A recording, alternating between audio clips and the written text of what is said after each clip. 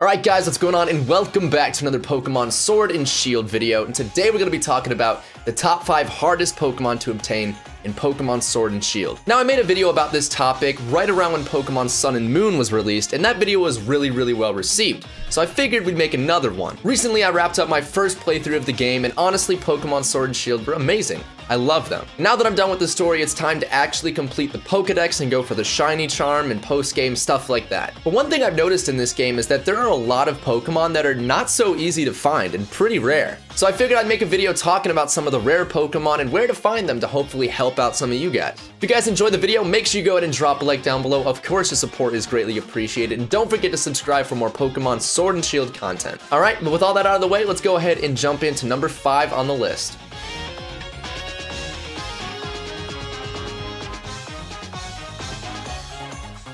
Number 5 on the list is going to be the new Pokemon Sirfetch'd. Now the first difficulty with getting Sirfetch'd as a Pokemon comes with actually finding its pre-evolution, Farfetch'd. As you guys may know, Galarian Farfetch'd and Sirfetch'd are exclusives to Pokemon Sword, so if you have Pokemon Shield, you're already out of luck. But if you do have Pokemon Sword and want to go ahead and get yourself a Sirfetch'd, it is a little bit difficult. Starting off, Farfetch'd is a 5% encounter on Route 5 in the Giant's Mirror. So already you're working with 5% odds of getting the pre-evolution only. And once you find your Galarian Farfetch'd and hopefully catch it, evolving this Pokemon is not so easy. It's not that this Pokemon's evolution method is hard, it's just that it could be a little bit tricky because it's all up to RNG. Galarian Farfetch'd evolves by getting 3 crits in one singular Pokemon battle. The Pokemon doesn't even need to level up, it's just, it has to get 3 crits. Right off the bat, this already seems kind of undoable, but if you go ahead and give your Galarian Farfetch'd Focus Energy, you should be able to do this rather quickly. Hopefully. I mean, I caught this Pokemon and wanted to evolve it day 1, and by then no one really knew how to evolve it, so I was struggling trying to figure out the method. I remember people in my chat were telling me that the Pokemon had to kill 3 opposing Pokemon in one battle, and that just seemed ridiculous. But honestly, after figuring out that getting 3 crits was the correct evolution method, I kinda wish it was just 3 kills in one battle. In my playthrough, I ended up evolving Galarian Farfetch'd on the first battle I tried this on. Focus Energy actually works like a charm, so you may get lucky. However, some people were not. So yeah, if luck is on your side for this evolution, getting Sirfetch'd shouldn't actually be that hard if you're in Pokemon Sword. If you're in Pokemon Shield, just find someone to trade it and hopefully that'll work out.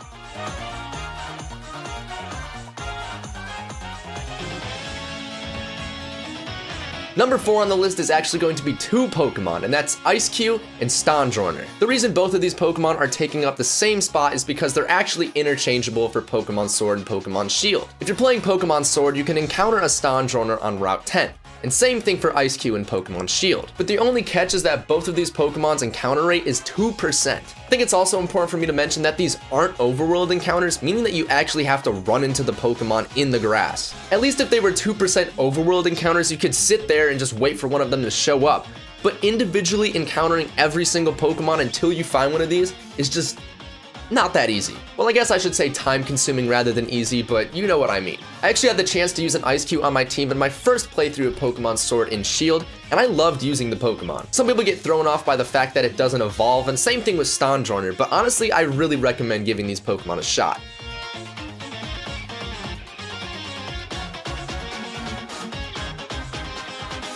Next up on the list, we have Duraludon. First off, I do want to say that this is one of my favorite new Pokemon that was introduced, so it kind of pains me that this Pokemon is so rare to find. However, thankfully in my playthrough, I randomly just came across it. I don't even know how. I wasn't even looking for it either, so I lucked out there, but it might not be the same for you. You can find Duraludon at 2 separate areas of the game outside of max raid battles on Route 10 and the Lake of Outrage. However, if you want to search for this Pokemon on Route 10, it's a 1% encounter rate. At least at the Lake of Outrage, it's a 2% encounter rate, but you can only find this Pokemon in the snowstorm weather. Duraludon also has a Gigantamax evolution that's also pretty hard to catch. I think there may be a way to control the weather in this game, but I'm not sure. So whenever I've been searching for Pokemon that only appear in certain weather conditions, it's been really annoying trying to find the appropriate weather. So if you walk into the Lake of Outrage and it's just randomly snowing, I highly recommend you get yourself a Duraludon if you don't already have one.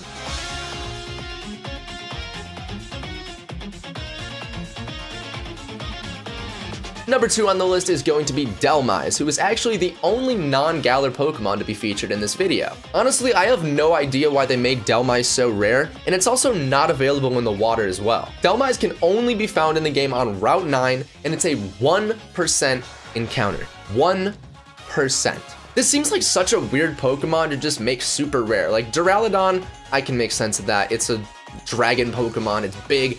I don't know what makes sense. But Dhelmise is just, it's Dhelmise. It's not too good, it's not too bad, it's just kind of there. I don't know how many people out there want to use a Dhelmise in their first playthrough of Pokemon Sword and Shield, but if you do, that's where you get it. Actually, I do want to add that I have used this Pokemon in Ultra Sun and Ultra Moon, and it does hit like a truck in a playthrough. I'm not saying go ahead and take Dhelmise on Battle Spot or VGC, something like that, but if you do want a fun Pokemon to use in a playthrough, why not use a Dhelmise? Alright, before we get into number 1 on this list, I do want to go over a few honorable mentions. The reason for this is that there's actually a lot of 1% encounter rate Pokemon in this game, so including them all in a top 5 would be impossible. Even ordering them was hard. So we'll just kind of like fire through these Pokemon real quick, and then we'll get right into the number 1 spot. First honorable mention is going to be Flygon, and it's a 1% encounter rate at the Lake of Outrage. This is actually the same thing for Gardevoir too, so they're pretty much at the same rarity. Another new Galar Pokemon that's actually really rare is Sizzlipede. Sizzlipede can be found on Route 3 very early on in the game, however it's a 1% encounter rate. But the reason I decided to leave this Pokemon off the list is because you can actually get a Sizzlipede for 100% encounter rate at the Motostoke Gym. So yeah, since it's a 100% encounter rate, I kind of felt like it didn't really deserve to make the list, but thought I'd mention it nevertheless. Next we have Rotom, who is also a 2% encounter rate at the Lake of Outrage. And last but not least for the honorable mentions, we have Pincurchin, who is only available on Route 9 at a 5% encounter rate. Alright, so that's gonna do it for the honorable mentions, so let's go ahead and get into the number 1 spot of the top 5 hardest Pokemon to obtain in Pokemon Sword and Shield.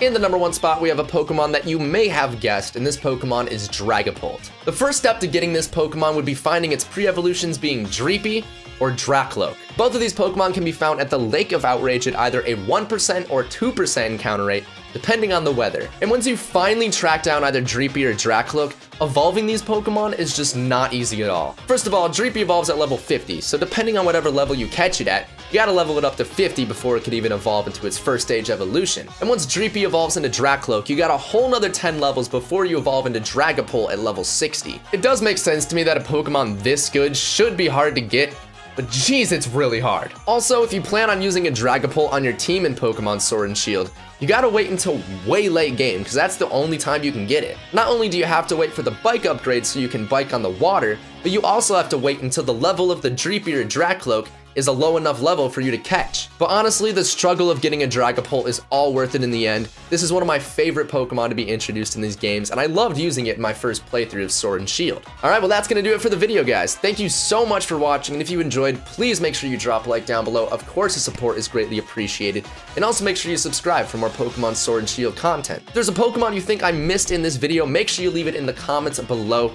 Let me know, what is your personal top 5? What do you think are the hardest Pokemon to get in this game? Thanks again so much for watching, and I will catch you guys next time. Peace out.